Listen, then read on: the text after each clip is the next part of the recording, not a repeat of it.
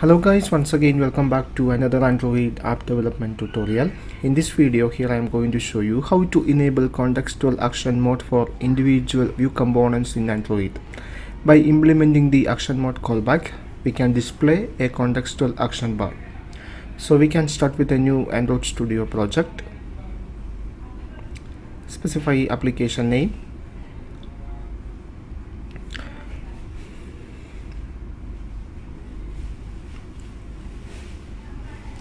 So now here the project is created. So first here I am going to add some dependency. So here I am going to display a snack bar.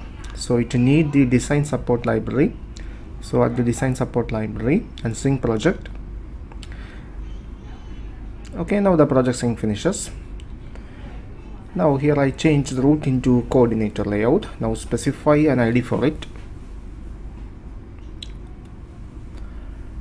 Okay, now here I am going to place a button. Add a relative layout first. Now place a button.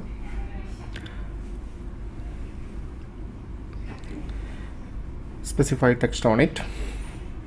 Enable contextual action mode. Now specify an ID for it.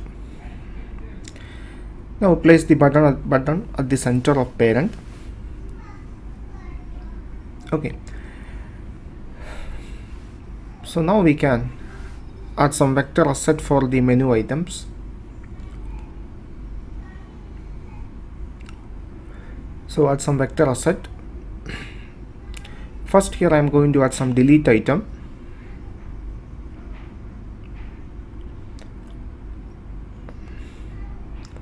Now I am going to add some share item.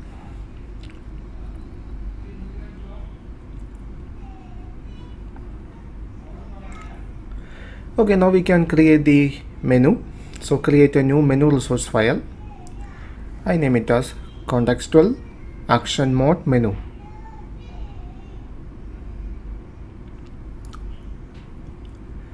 Now we can add menu items.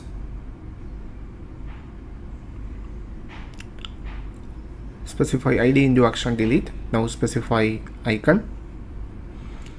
Now specify the title. Now here I am going to add another item, action share.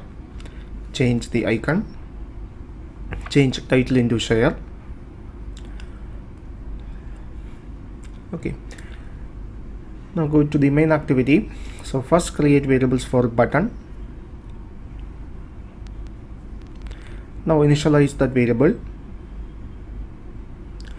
So here we are going to display the contextual action bar when user make a long press on the button. So here I implement the on long click listener. Okay, now in order to display the contextual action bar, we have to implement the action mode callback. So implement the action mode callback.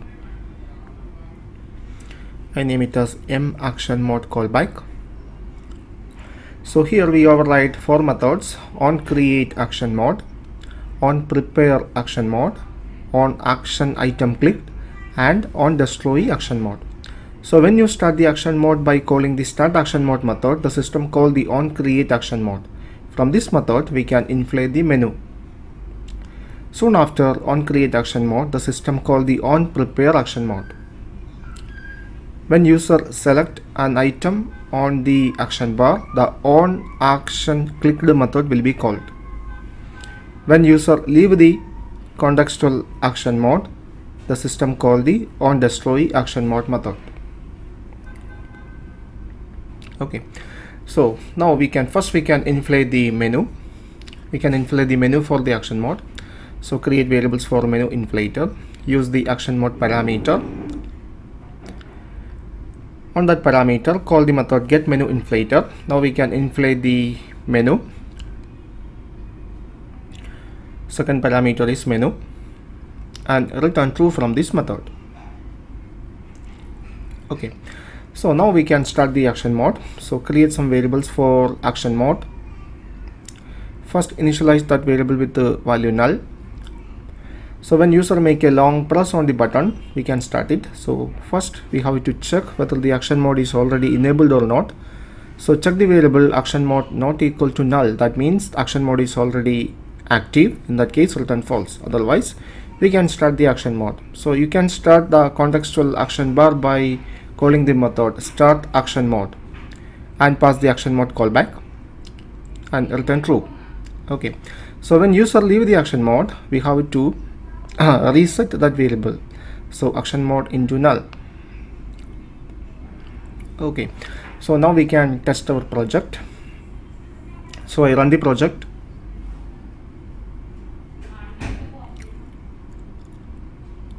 Okay, now the project available in this virtual device. So when I make a long click, the contextual action bar will appear that contain two items, delete and share.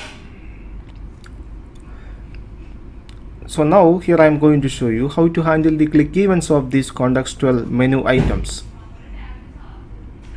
So for handle the click events of the menu item, here we have a method called onActionItemClicked. So in this method we can handle the click events. So here I use a switch case statement. So first here I am going to create a method for display a snack bar. I name the method as display message with one parameter message. Now display a snack bar.